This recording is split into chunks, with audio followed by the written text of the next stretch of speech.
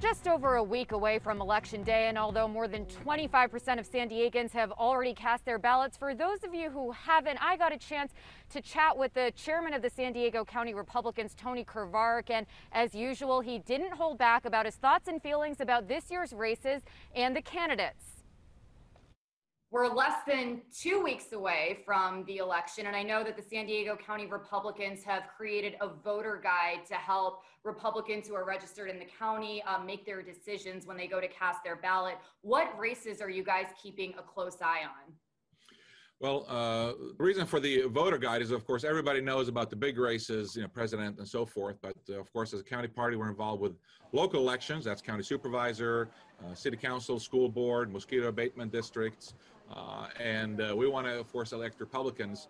Of course, we have a lot of local races that are key. County supervisor, Kristen Gaspar. In the East County, we endorsed Joel Anderson. We have San Diego City Council races with Noli Zosa and Joe Leventhal. One of the ones that you didn't mention, but certainly the entire country is watching, is the 50th district race. And for the first time in decades, it's not going to be someone from the Hunter dynasty. Obviously, we saw in the last election, Amar Campanajjar, the Democratic candidate in this race, came dangerously close to defeating Duncan Hunter. Are you guys worried at all about being able to keep a grip on the 50th?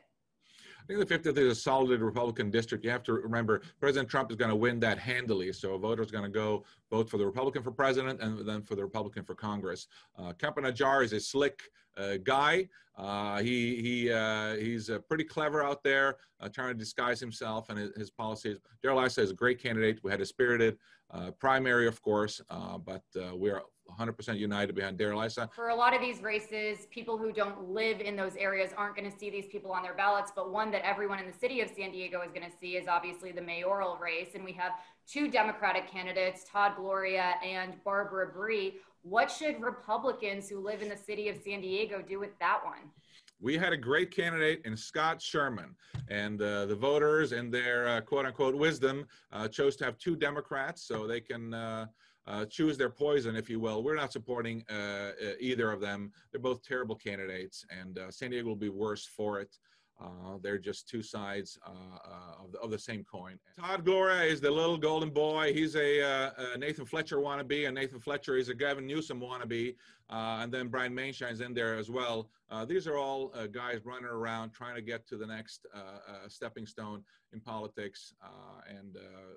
But Todd Gloria is terrible, and Barbara Bree, I don't know. I don't think she knows what day of the week it is. So these guys are, and lady and gentlemen, are just that. I'm leaving it blank.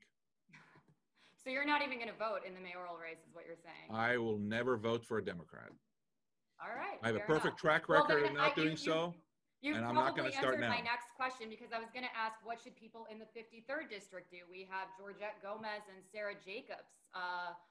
What are people supposed to do with those? Both of them are going to vote for Nancy Pelosi for Speaker. So if you're a Republican, just keep that in mind. So no, we're not endorsing. We would never endorse a Democrat. We think they bring bad policies, and they're led by the worst. Look at the Democrat Party is completely off the rails. Put Americans last.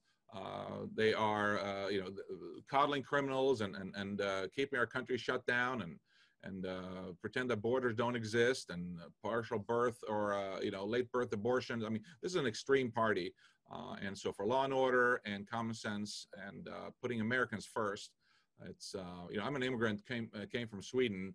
I want America first. I don't give a hoot about Sweden. I came from Sweden. That's great. I left Sweden, and I'm in America for a reason. So this is the greatest country in the world. We should put Americans first.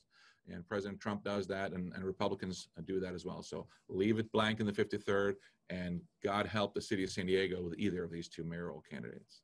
I mean, is it really productive to tell people not to vote at all, though? I mean, shouldn't you be? People are going to vote. Listen, I'm the party chairman. I will never vote for a Democrat. It's just, but people are going to, of course, make their own decisions.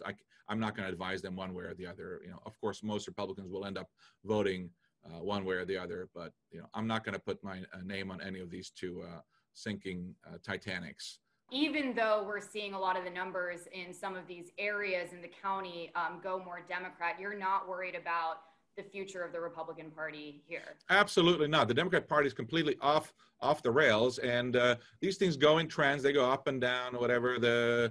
And so I think the future is bright. Our party is on offense. We're nominating candidates. We did a drill where we looked for candidates. There are 180 seats where no Republican was running, and we started back in July, I think it was, and we whittled that down to that. Ultimately, there were only 55 races that Democrats won by default, and we won 88 races by default. So we did a fantastic job of the logistics of recruiting candidates, getting candidates on the ballot, denying Democrats the ability to win races by default, and we did a better job than the Democrats. So not everything is about voter registration. I don't want to say it's a lazy way to do it. It's an easy way to look at, okay, well, it gives you some guidance, but ultimately it's do we nominate candidates, who turns out to vote, and who does the better job of campaigning.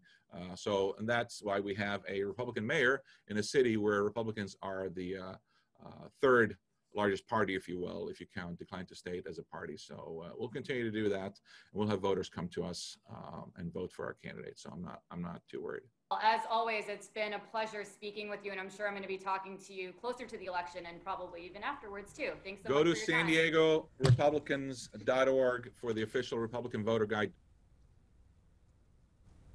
And straight ahead on Politically Speaking, we dive into the final presidential debate and ask in this home stretch what this race is really all about. Stay with us.